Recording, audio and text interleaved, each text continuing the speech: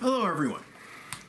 This time around, I want to look at calculating the value of the number e.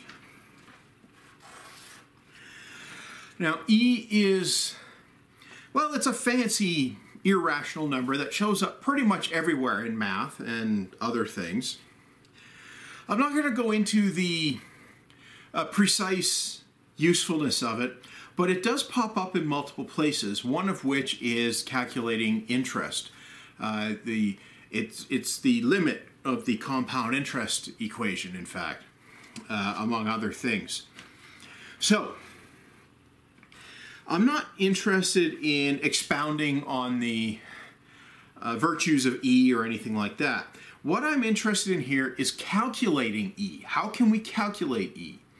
Well, most most popular irrational numbers have some infinite series definition where you can add up an infinite number of terms and you get the exact value. Now, obviously, you can't add up an infinite number of terms, but the idea is as you do that, you get closer and closer and closer to the actual value.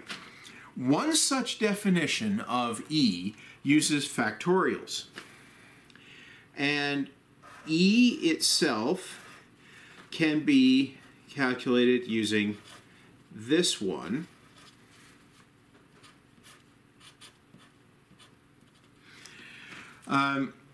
So let's take all values of k, integer values of k, from 0 to infinity, and add up the reciprocal of the factorial of each value. So to illustrate, this would be 1 over 0 factorial plus 1 over 1 factorial plus 1 over 2 factorial plus 1 over 3 factorial plus 1 over 4 factorial and, well, plus and so on. Okay? That gives us the value of E. More precisely, that gives us the value of e to the first power, which is E. Now, how can you use this to calculate partial sums, or the value of E? Well, that's using partial sums. Now, what's a partial sum?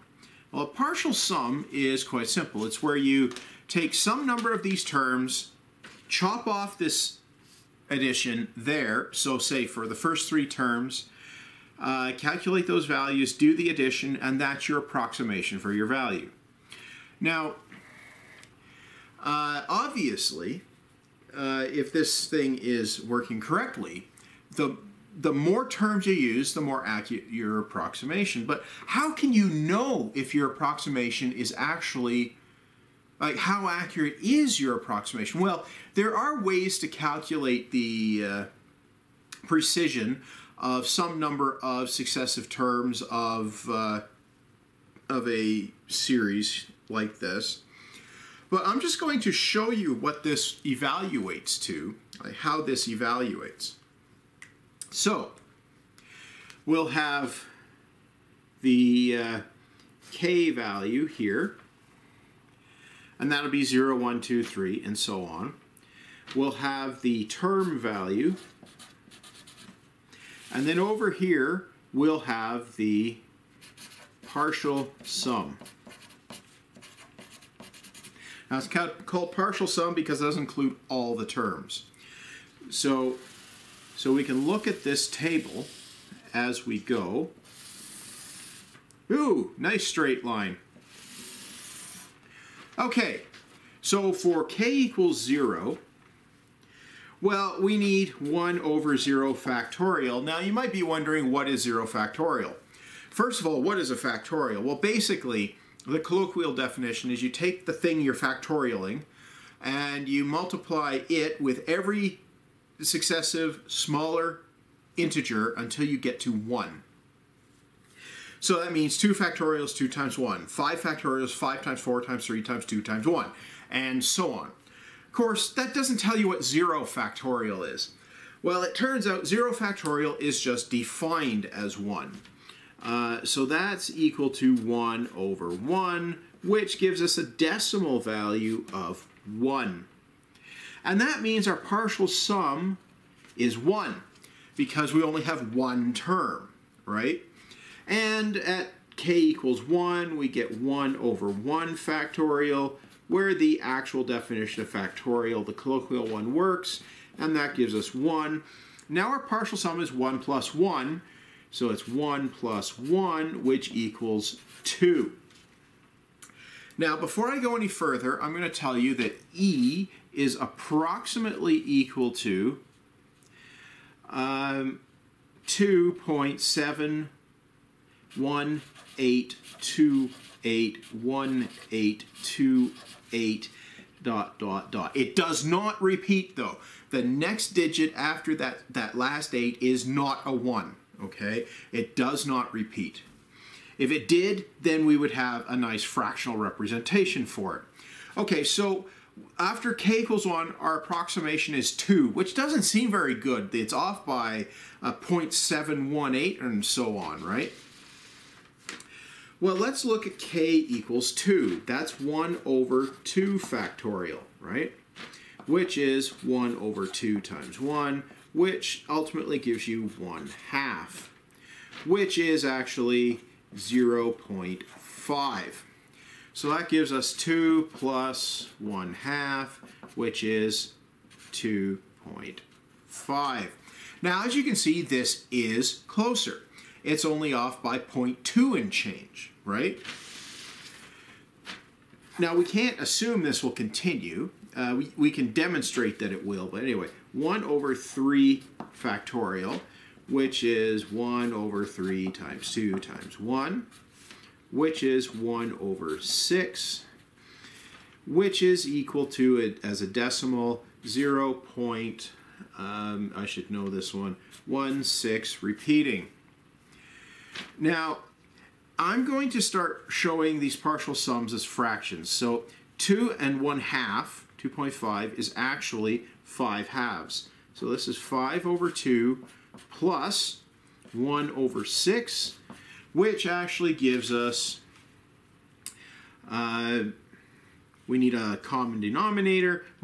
Multiplying by 3 on the first fraction will do that.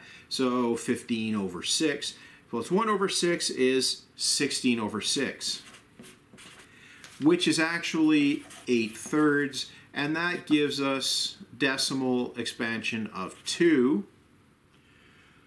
What is it? I have a cheat sheet here, so I'm just looking at it.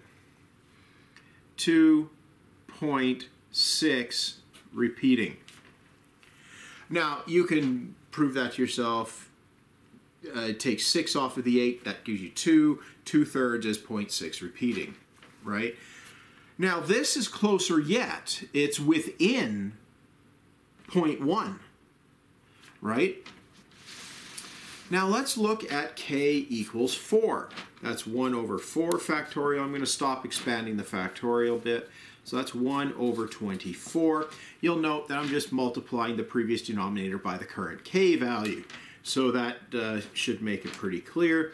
And the decimal of 1 over 24 is 0.0416 repeating.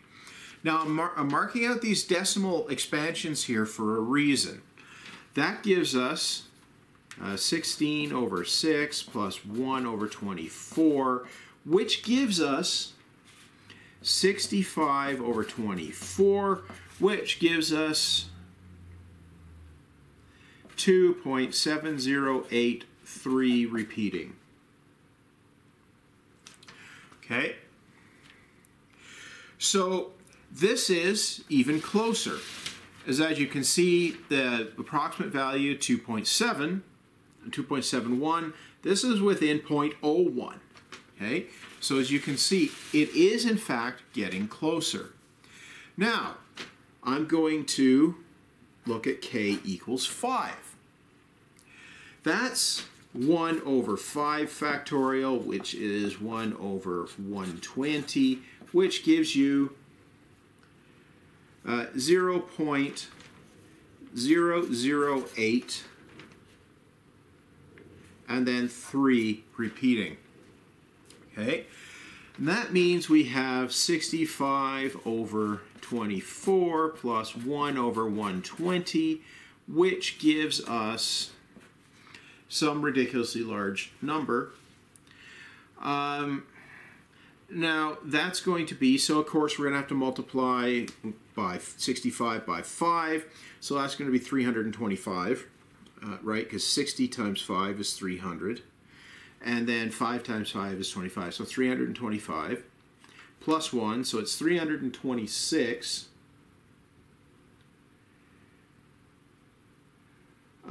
over 60, if I have my math, or pardon me, over 120. And I think I have my math wrong on that. No, I don't. So it's 326 over 120. That actually simplifies down to 163 over 60, in case you're curious. And that gives 2.716 repeating. Now this is starting to look even closer to 2.71828, right? Well, let's look at a couple of more. K equals 6, 1 over 6 factorial, that's 1 over 720. That gives us, okay, so 1 over 720 is 0.00138 repeating. Okay? This gives us, I'm going to stop with this addition thing here.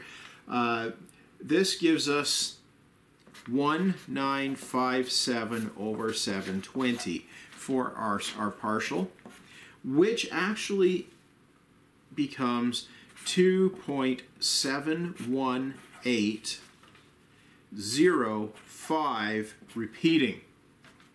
And as you can see, this gets even closer.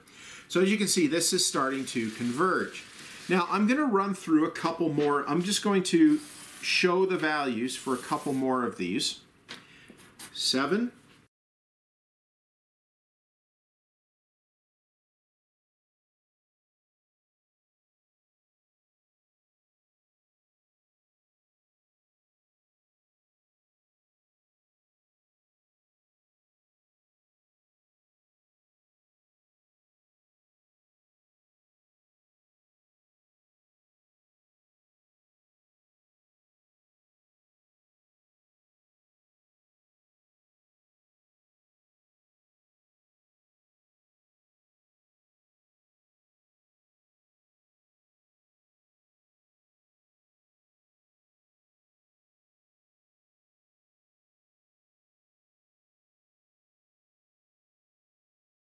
Okay, at k equals 10, we can see something happening here, which gives us some idea on what our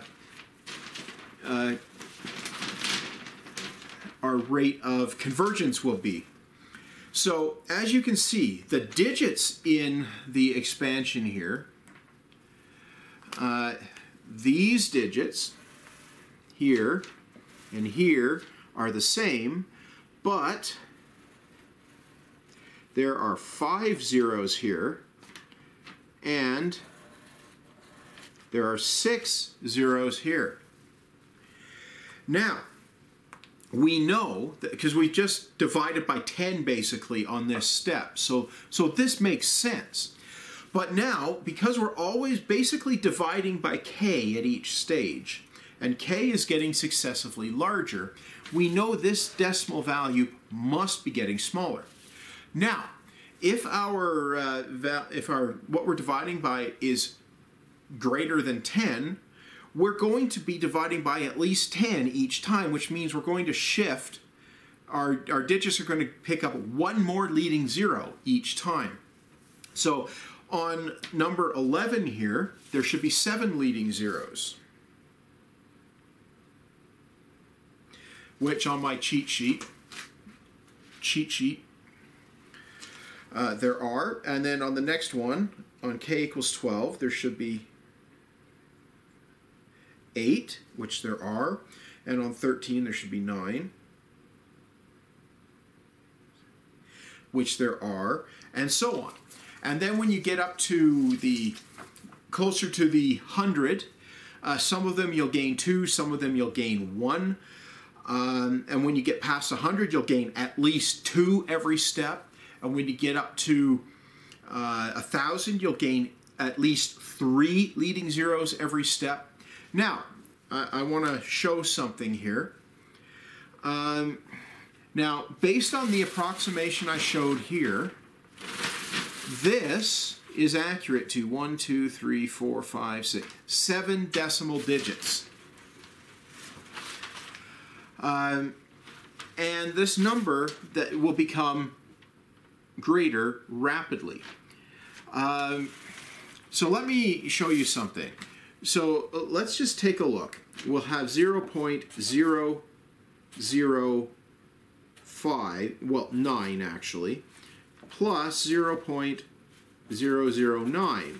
This gives us an 8 here, carry the 1, a 1 here, and a 0 here. So that's 0.018. Now, as long as we're only adding 2 numbers, our maximum sum of 2 digits with no carry in is 18. We cannot have a sum of 2 digits that's higher than that, which means we have a maximum carry out of 1. Now, if we introduce the maximum carry out of 1 into here, so let's take a look, 0.0099 and 0.0099. 9 and 9 is 18, carry the 1. 9 and 9 is 18 and 1, so that's 9, carry the 1. And then we have a carry, a maximum. This digit here doesn't change. As a matter of fact, you can demonstrate that the only time this digit will change is if this digit's a 9. So 0.0999, and then we add 0.009 to that. So that's a 0. So that's 9. 9 and 9 is 18, carry the 1. 9 and 0 and 1 is 10, carry the 1. Okay? So the only time this digit changes is if this digit is a 9. That means you can look at your current partial sum. We know that we're going to have at least 7 zeros in the next term. So 1, 2, 3, 4, 5, 6, 7. This is our cutoff point for the zeros. So we see that this position is not 9. That means that this digit, the 8 here, will not change on the next iteration.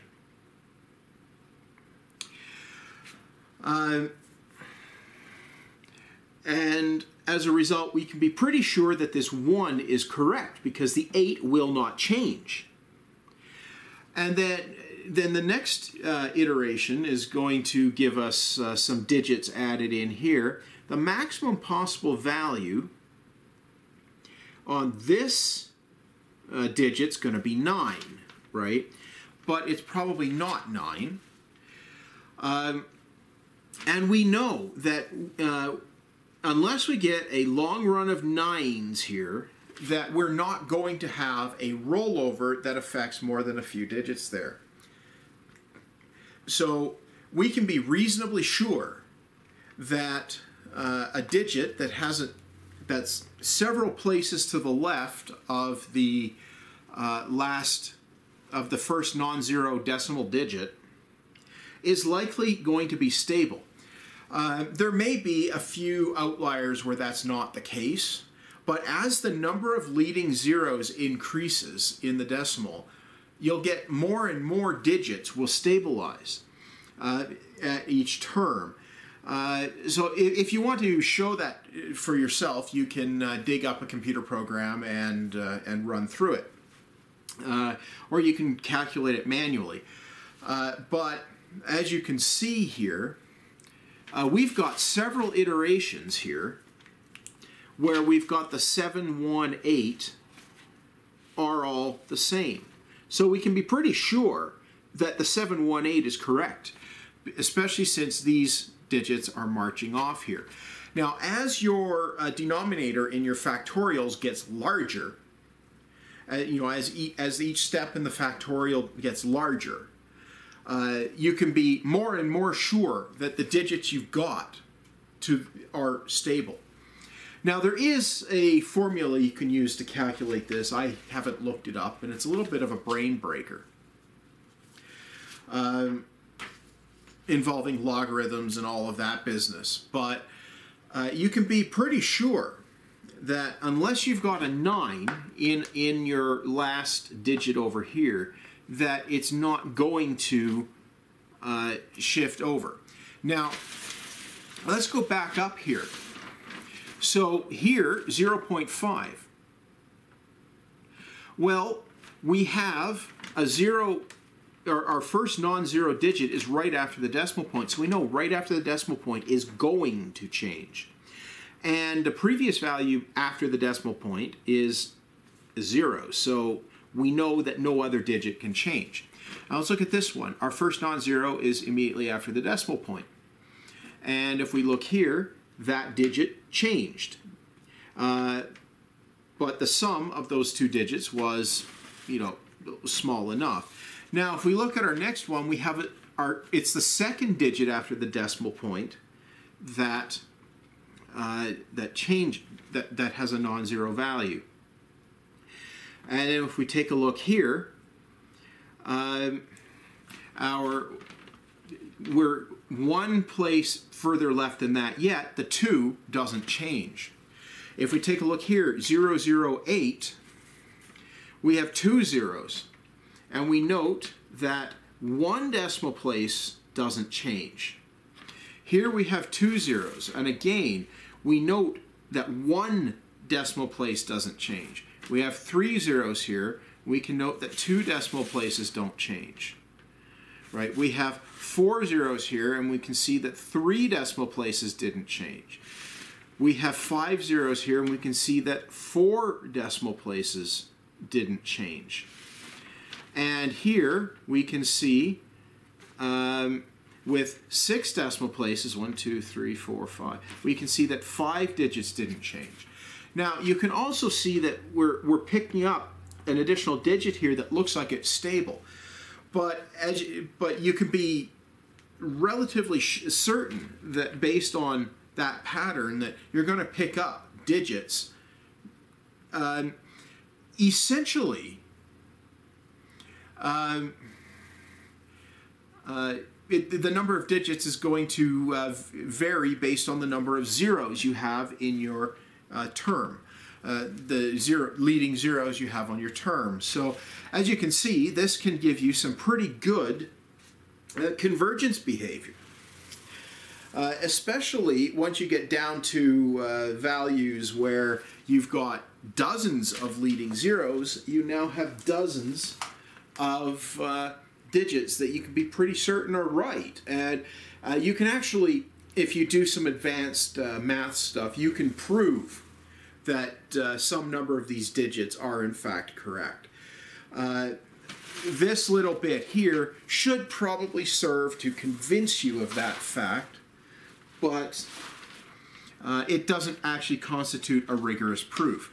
But you can continue working out these values and observe that these numbers are getting smaller and smaller and smaller at an increasing rate. So you can be pretty sure that this is going to converge on something, and some of the digits must be starting to be right. Anyway, this shows you why or how an infinite sum like this can be useful in approximating a value. And you know, we only had to go 10 terms to get 5 decimal places to reasonable certainty.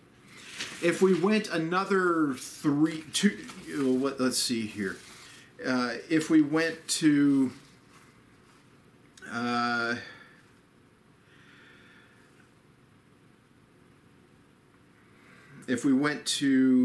say term number 15, Our approximation is 2.718281828458999, etc. And as you can see, that 18281828 is in there.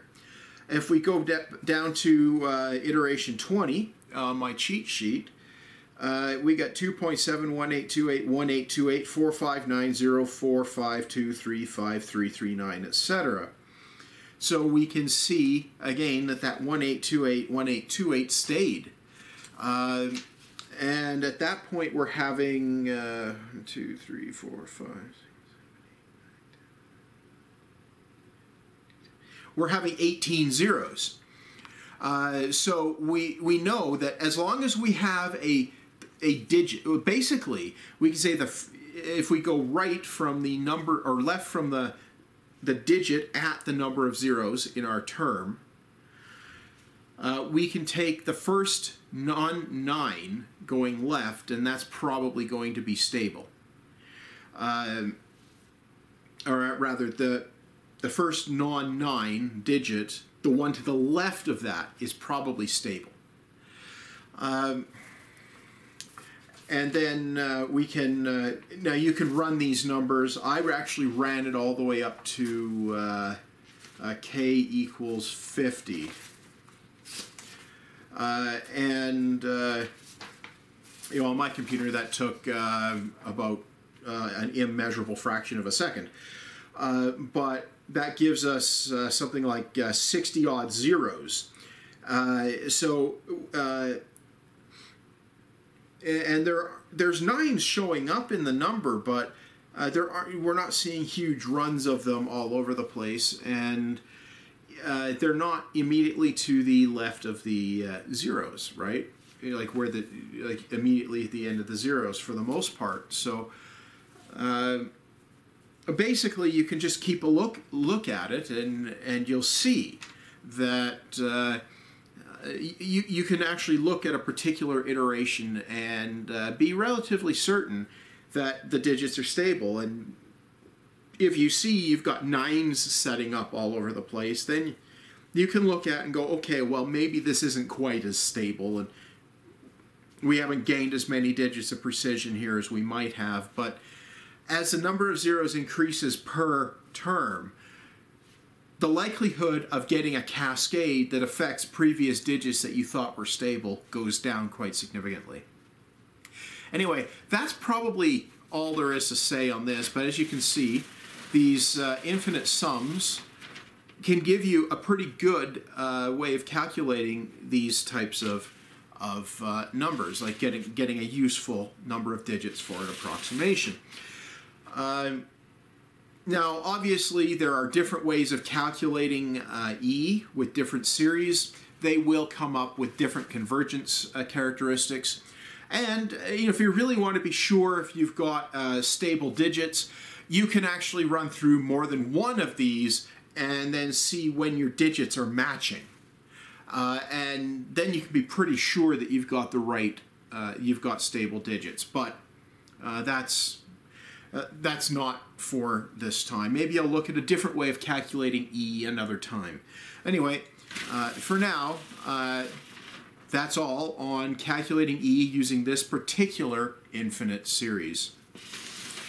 Anyway, if you want to be notified of future videos, make sure to subscribe and turn on notifications.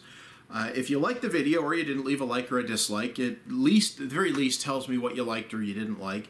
And if you have some idea on something else that I should work out in a future video, leave a comment or otherwise contact me. I'm happy to look into any ideas you might have, remembering that I'm not a mathematician and that I am not necessarily going to be able to deal with the particularly advanced math stuff.